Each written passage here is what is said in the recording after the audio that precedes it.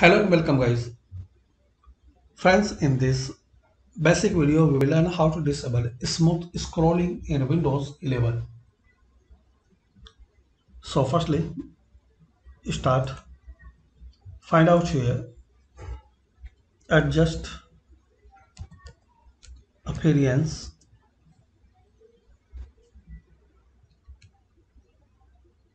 and performance of Windows. This best match, click on it. Now here guys, you will see setting smooth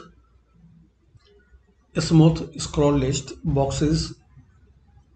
Unselect this option, then click on apply, then click on OK.